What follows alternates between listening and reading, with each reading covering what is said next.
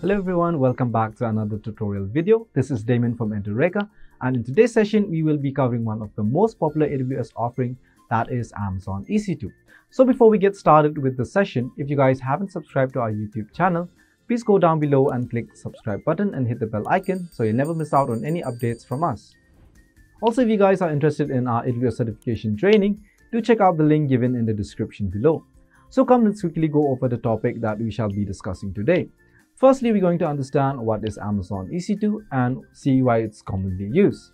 Then check out its instance types, followed by a hands-on demo.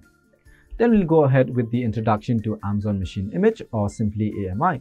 And then we'll walk through on how to create an AMI image. And moving on forward, we shall also see the introduction of HandsOn Elastic Block Storage. Now followed by its network and security in HandsOn EC2 and how to provision an EC2 instance. And lastly, we will be giving a brief introduction about what is load balancing and auto scaling. So without any further delay, let's get started with what exactly is HandsOn EC2. Say whenever you run multiple applications, it is certain that you require a server. So depending on the application that you are running, you might need only a few servers, or sometimes you might need 100 of servers. The number of servers are all dependent as per your requirements. Amazon Elastic Compute Cloud actually provides you those virtual servers, along with secure and resizable compute capacity in the cloud. Virtual in the sense that they are not physically existing, but you can use them anywhere in the world without any limitation. Now with HandsOn EC2, it makes it easier for you to obtain these virtual servers. You simply choose the instance types you want, the template you would like to use, which could be based on Windows, Linux or Ubuntu, and launch the quantity you need. You can do this with a few clicks from the AWS Management Console or automate the process via the API using SDK in your choice of languages. Now, within minutes, your instance will be up and running with full administrative control. Now, once you're done using your instances, you can simply terminate them and stop paying for them. Now, let's go on right ahead and see why EC2 is one of the most popular AWS offering. Now, with EC2, you can scale your instances up or down as per your requirement. Secondly, they can integrate with other services like S3, EBS, VPC, RDS, etc. And the best part is you pay only for the time your instances are running, so when you stop using your instances, you stop paying for them. Fourth part is you can launch your instances in one or more regions. As you already know, the global infrastructure is divided into regions, and inside the region you can have more than one availability zone, which is nothing but your data center. Fifth part is you have the freedom to choose different operating system like Windows, Linux, Ubuntu, etc. And lastly, EC2 comes with a tight security network, as EC2 works with Virtual Private Cloud or VPC to provide you that secure network to all the resources which you are going to utilize. Now moving on to the next topic, HandsOn EC2 provides a range of instances which are designed for different use cases. HandsOn EC2 provides instances optimized for compute, memory storage and GPU processing. Now, they range from cluster compute instances designed for high-performance computing workload to small economical instances for low-volume applications. You can see here the different type of instance size and its use cases for different purposes. We shall also discuss these instances pricing. The first type of pricing is on-demand pricing. Now, with on-demand pricing, you only have to pay for what you use. Now, when you stop an instances, you simply stop paying for them. You can use your instance either to launch, stop, hibernate, start, reboot and terminate your instances. Now coming to the next pricing, we have reserve pricing. With reserve pricing, you obtain a significant discount by bidding over the on-demand price in return for a low one-time payment. The third pricing is spot instances. Now with spot instances, it lets you name the price you want to pay for your instances. You can do that by using market-based pricing, and it can allow you to obtain compute capacity at a significant discount to that on-demand pricing. And lastly, we have a new type of pricing, that is saving plans. Saving plans allow you to easily reduce your bill by making a commitment to compute usage, say for a period of 1 or 3 years term. Now there are two types of saving plans. One is compute saving plan and another is EC2 instance savings plan. Now, compute saving plans provide the most flexibility and help reduce your costs up to 66% regardless of its instance family, its size, availability zone, region, operating system, or tenancy. Now, whereas on the other hand, we have EC2 instance saving plans that provide the lowest price, offering saving you up to 72% in exchange for a committed period of compute usage. I hope till here everyone is familiar with what EC2 is, its types and pricing. So let's quickly do a quick hands-on to see how simple it is to launch an instance. After that, I'll even show you guys how to host a server. Let's get started with the hands-on. And the first thing you need to do is go to AWS Management Console. From there, you can click on Amazon EC2. Click on Services, click on EC2 and open that in the new tab. From there on, you can click on Launch Instance. Click on Instance and Launch Instance. So you simply click on Launch Instance. We give it a name for your instance. In this case, I'll be naming it as Ubuntu Demo. And scroll down and click on Ubuntu, which is a free tier by the way, and simply click a new key pair. Scroll down and set your key pair. If you guys don't know what is a key pair, you need not worry. I'll be explaining you guys what is a key pair and why do we need one in the later part of the video. So simply click on .ppk and click on create new key pair, and we'll name that as Ubuntu key for use, and click on create key pair. So we simply keep everything to default for now and click on launch instance. Once you click on that, simply wait for a few minutes. Until then, let me give you a brief walkthrough on EC2 dashboard. Once you click on that, simply wait for a few minutes. Until then, let me give you a brief walkthrough on the EC2 dashboard. You can see here in the dashboard the instance that is running in your AWS Management Console. Say its instances, then the security groups, IP address, etc. And to the right here, we have a region where you'll be able to select any region based on your location nearer to you. If you have an instance running, you will be charged as long as your instance are running. So how will you be able to check which region your instances are running? Now for that, EC2 provided us with the function EC2 Global View. Now where you will be able to see how many instances are running in which region without having to select each and every region. Now as you can see here, 8 instances are running in one region only. Now coming back to an instance, we can see that it is running. So the next thing that we need to do is host a website server. In order to do that, you simply copy the IP address and simply open PuTTY, and you simply paste your IP address, click on SSH and click on auth, and then paste your key pair which you have generated a few minutes ago, and click here as Ubuntu for use. Click on OK, click on open, click on accept, and simply click here Ubuntu. You'll be logged into an Ubuntu terminal. Simply minimize the screen a bit so you guys can see. So before we host a server, the first thing you need to do is type this command: sudo apt get update.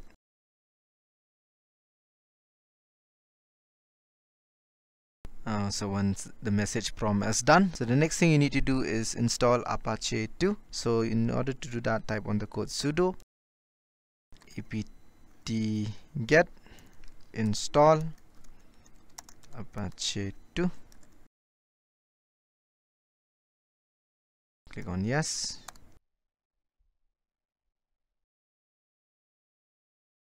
And it's done.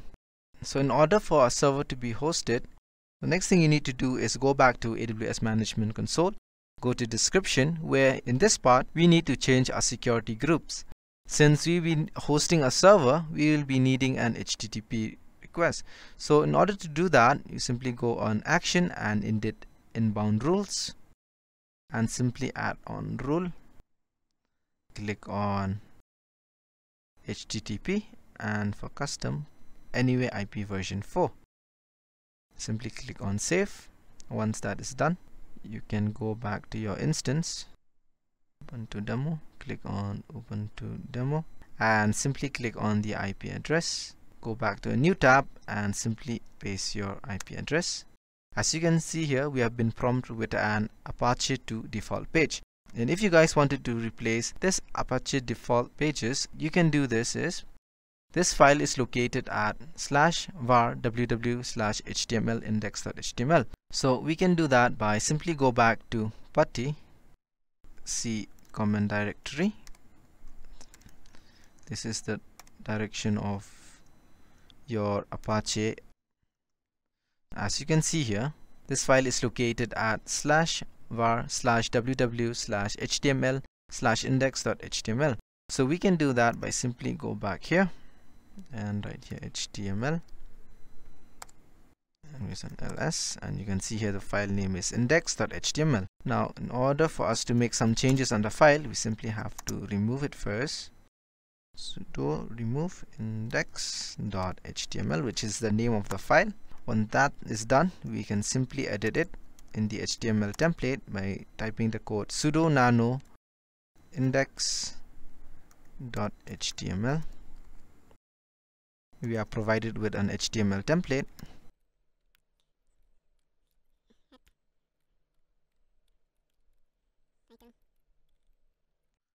Welcome to Edureka website.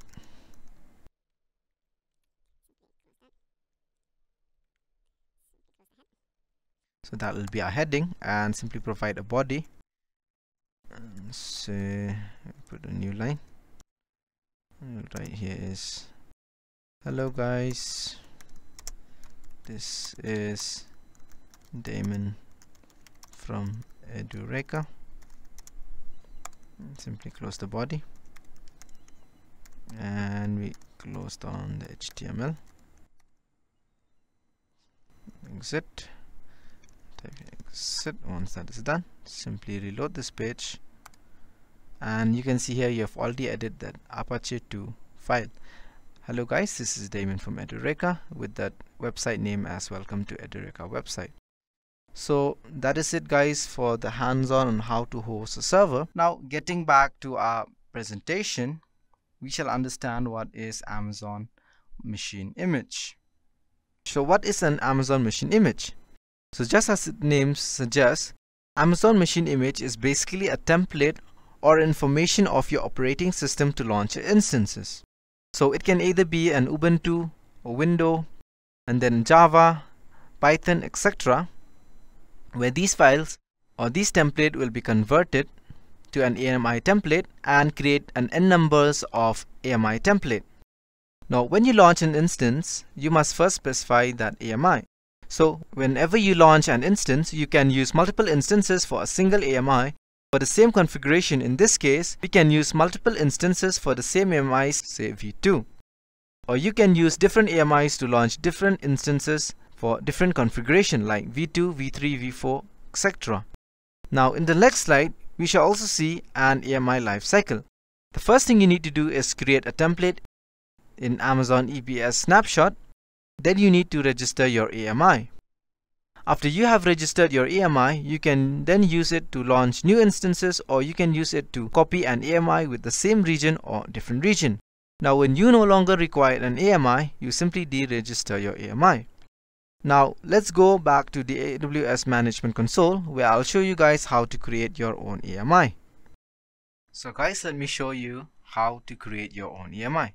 In order to do that, you simply go to your instance, click on your instance that you have just created, and click on action, click on image, and click on create image. So we'll provide that a name. It'll be as an AMI image for demo. The size will be 8 GB. Set everything to default and simply click on create image. As you can see here, your image request has been created. Simply close that, go back to AMI, and you can see here your AMI image has been created and your status is still pending. So this is how you create your own AMI. Now coming back to the slide, we have Amazon Elastic Block Storage. So Amazon Block Storage is nothing but a level block storage. In today's session, we will be discussing about Amazon EBS Volume, Amazon EBS Snapshot, and EBS Lifecycle Manager. So coming to the first type, we have EBS volume, which is a durable block level storage device that you can attach your instances. Now, once you have attached a volume to an instance, the EBS volume can be used as a physical hard drive.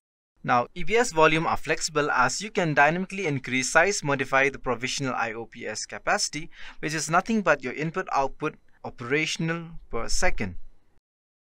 Now that we have understood what Amazon EBS volume is, let us understand what Amazon EBS snapshot is. Now, EBS snapshot are used for backing up data for your EBS volume to an Amazon S3 bucket snapshots. When I say they are incremental backup, it means that only the block on the device that have changed after your most recent snapshots are saved. Now, by doing this, it minimizes the time to create the snapshot. Thirdly, we have the lifecycle manager, which we can use to automate the creation, retention, and deletion of EBS snapshot and EBS back AMIs. Now, secondly, it automatically copies snapshots that are created by a lifecycle policy to up to 3 AWS regions. With Lifecycle Manager, fast snapshot restores enable you to restore volume that are fully initialized at the creation and deliver all the provision performance. And the fourth point is automated cross-account snapshot copy, which means it uses cross-account sharing in conjunction with a cross-account copy event policy to automatically share and copy snapshot created by a policy across accounts. Now, coming back to the hands-on demo, I will show you guys how we can modify the EBS volume. In order to do that, go back to your instances, click on Ubuntu demo, click on the IP address, open PuTTY, and simply paste your IP address, click on SSH, click on auth, and simply browse your key pair. There'll be Ubuntu key for use. Click on open. Here you can write as Ubuntu. Once the authentication has been succeeded, we will minimize the screen so you guys will be able to see. We'll type _LSBLK, and you can see here that our EBS volume is 8 GB.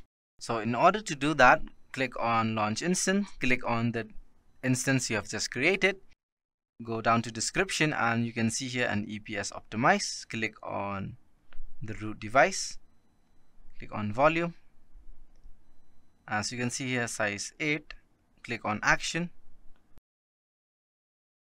and click on modify volume, and in this case I'll be changing it volume to 100 GB, and simply click on modify and click on yes, click on close, and go back to PuTTY and type on _LSBLK, and you can see here our volume has increased from 8 GB to 100 GB of disk. So that is how you modify your EBS volume. Now, coming back to the slide, we have networking and security in Amazon EC2. So the first networking that we will be looking into is host multiple website or multiple IP addresses. Now, what this does is it hosts multiple websites on a single server by using an SSL certificate on a single server with a specific IP address. Now, it operates network appliances such as firewall or load balancer. They have multiple IP addresses for each network interface. Now, it redirects internal traffic to a standby instance in case your instance failed by reassigning the secondary IP addresses to the standby instances. And the second point we have is elastic IP addresses. Now, what is an elastic IP addresses? Elastic IP addresses is nothing but a static IP address, which is designed for dynamic cloud computing. An elastic IP address is allocated to your AWS account and is yours until you release it. Alternatively, you can specify the elastic IP address in a DNS record for your domain so that your domain point to your instance. So guys, let me show you what an elastic IP address does. So in order to understand what an elastic IP address does, first thing you need to do is click on EC2 and go to your instances. As you can see here, I've already stopped or terminate the instance dates. So in this case, I'll be using an Ubuntu demo. As you can see here in the description, there is no IP address for this following instance. So what if you require to add an IP address to this instance which have been stopped? So in order to do that, you simply go to an elastic IP and allocate an elastic IP address. Simply allocate. Once that is done, simply click on the IP address. So we'll be allocating this IP address to the stop instances, that is Ubuntu demo. So in order to do that, simply click on associate elastic IP address and choose your instance. This is an Ubuntu demo, and click here on associate. As you can see, here is 3.7.138.126, right? So in order to check that, you can copy that and paste it in the next tab and go back there, and simply click on your instance that you have stopped, that is Ubuntu demo, and you can see here that it's an IP address has been attached to your Ubuntu demo which have been stopped. As you can see here, 3.7.138.126, which is nothing but your static IP, elastic IP address. So that is how you associate your IP address to any instance which has been stopped or terminated. The next thing we have is security groups. A security group acts as a firewall for your EC2 instances. You can add rules to your each security groups that allow traffic or from its associated instances. They control the incoming and outgoing traffic. Inbound rules control the incoming traffic to your instance, and outbound rules controls the outgoing traffic from your instance. When you launch an instance, you can specify one or more security group. If you don't specify a security group, Amazon EC2 uses the default security group. The next thing that we're going to look upon is key pair. So what is a key pair? A key pair is a set of security credentials that you can use to prove your identity when connecting to an Amazon EC2 instance. Now, a key pair consists of a public key and a private key. Amazon EC2 stores the public key on your instance, whereas you store the private key. The private key allows you to securely SSH into your instance. We shall see EC2 use cases in the real-life application. The first use cases is run cloud native and enterprise application. Now, Amazon EC2 delivers secure, reliable, high performance and cost-effective compute infrastructure to meet demanding business needs. And the second use cases is Scalp for HPC application. Now, it accesses the on-demand infrastructure and capacity you need to run HPC application faster and cost-effectively. And the third use cases is developed for Apple platform. As the name suggests, it is used for building, testing, and sign on-demand macOS workload. Access environment in minutes, dynamically scale capacity as needed, and benefit from AWS pay-as-you-go pricing. And the fourth use cases is train and deploy ML applications. Now, Amazon EC2 delivers the broadest choice of compute, networking, and storage services purpose-built to optimize price performance for machine learning projects. Now, coming to the next part is how do we provision our EC2 instance.